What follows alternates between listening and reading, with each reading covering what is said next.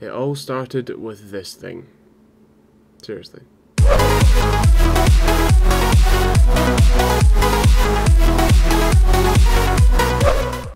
So to start off and make it clear, this is a complete and utter rant video and nothing more. I really just want BT to stop their crap, so if you don't want to listen, you know, to me basically ranting at BT for the next 5 minutes, then please check out some of our other content. Now, what really annoyed me about BT this week is the fact that they injected code into standard HTTP traffic with this "Are you keeping your family safe online?" pop-up. Now, the problem is that it's not even a pop-up. This is what the page should have looked like. I was going to ubuntu.com to try and download an ISO of Ubuntu so that I could play around in a virtual machine. Nothing too, you know, strenuous. I just wanted the page and just wanted to download it, but no, this page came up and this seriously annoyed me. Now, the problem with this is that they're actually, the router itself, the router, at router level, they're taking the traffic that's coming in, they're opening up the packets, they're injecting their own code into the websites, closing the packets up and sending them back in. Now, the problem with that is that if you did that with actual mail, like post, that would be illegal. That's like the Royal Mail taking a letter that you send to someone, and then opening it up, putting a leaflet for the Royal Mail in, taping it back up and throwing it through your door. I think you'll find that's illegal.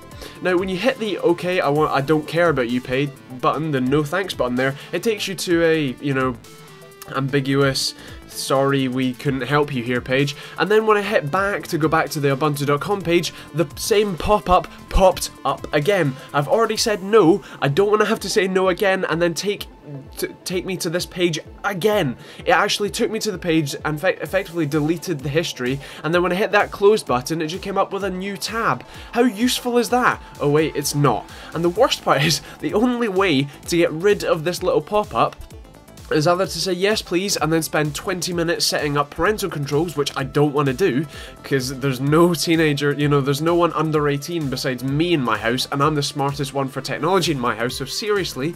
And then after I tried again and, you know, clicked the visit parental controls information website, it came up again, and then the worst part was I couldn't even click no thanks, it just came up with non-proxy.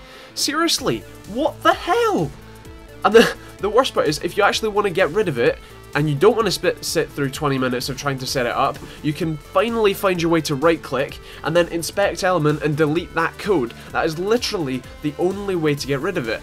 The biggest thing is that it's only on HTTP traffic. I went to YouTube, as you'll see in a second, and nothing happened because it's HTTPS. If you use HTTPS everywhere, it won't, you know, it won't be an issue. And then when I turned to the router to try and turn this off, the BT access control thing was turned off, and there is nothing in the router about parental controls at all. I literally searched for 20 minutes through my router software to try and freaking find something out, which just annoys me as hell more, because then they tout IPV6 in the router in 2 different locations, and then it just says disabled. I've called up BT 3 times about it, and it took me 3 times to get a freaking straight answer in the, "Oh, your network doesn't support it." Well, it does support it because it's a simple turn on in a Cisco router, for fuck's sake. I mean, if they enabled IPv6, they wouldn't be able to do this. This should be illegal, considering it's illegal in normal post. So if it's illegal there, it should be illegal on the internet. Anyway, thanks for watching this ranty ass video. I'm sorry that I shout so much, but I really hate this. This really annoys me. So yeah, I'm sorry about that. But anyway, like if you like it, dislike if you dislike it. If you don't want to see any more of these rant videos, then feel free to leave that in the comments. Or if you've seen this with BT, or you've just been so annoyed with BT for some other reason, then feel free to leave that in the comments as well. Anyway, thanks for watching this video, and we'll see you on the next one. So thanks for watching this TechteamGB video. You've probably seen enough of me already, so I'm going to go away right after I say, if you haven't already liked or disliked, just let us know why in the comments down below as well. Check out some of our other videos, hopefully there'll be some somewhere around me. And then also, feel free to subscribe as well, that really helps us out, and yeah, obviously shows companies that you love us. So if you do love us, check us out on Facebook or Twitter, hopefully there will also be some stuff around here maybe. But otherwise that's pretty much it from me, so we'll see you all in the next video.